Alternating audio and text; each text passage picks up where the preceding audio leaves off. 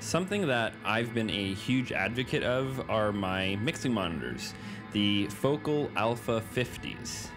Now, I've used a lot of different mixing monitors over the years, and nothing I've used matches these in terms of how transparent they are.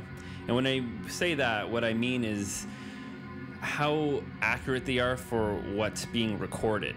I've had clients tell me that when they've listened to my mixes here and when they've listened to them at home, they said it sounds almost identical. A lot of speakers tend to color the sound, and I found that these guys don't really do that.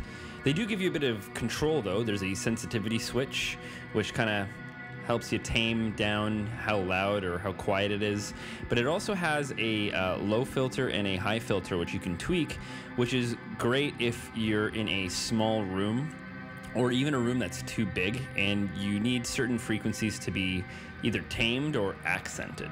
I don't know many speakers that let you do that are in this price range. Something that I've only seen on a few speakers is there's a standby mode. So if you're not actually using your speakers, so if no sound is coming out of them, they'll actually automatically turn off after a little while, which is great because it saves you some money on your power bill. These aren't the most expensive in the Alpha line by Focal. They're only about $399 Canadian at Long & McQuaid. However, if you're going to get speakers that are in this price range, I'd highly recommend getting these because nothing compares to the transparency or clarity that are speakers in that price range. I've used everything from JBL speakers to Yamaha to, of course, everybody's first speaker, the Rockets. And I just gotta say, like, these guys really hit it out of the park with their cheaper speakers. I've used a lot of different mixing monitors over the years, and nothing has impressed me more than these active speakers.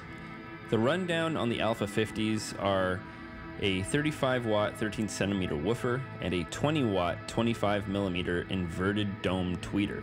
It has a frequency response of 45 hertz to 22 kilohertz. They also look pretty slick, in my opinion. The only other thing that's really different in the other Alpha lines are you're just basically buying larger speakers and a bit more wattage.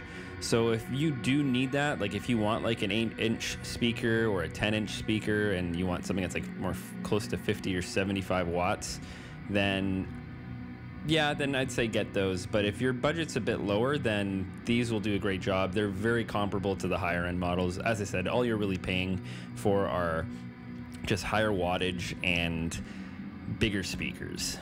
I've used these speakers for a few years and I really like the clarity and control you get with them. I highly recommend them. These are all my thoughts on the Focal 50s. This is Lucas signing off.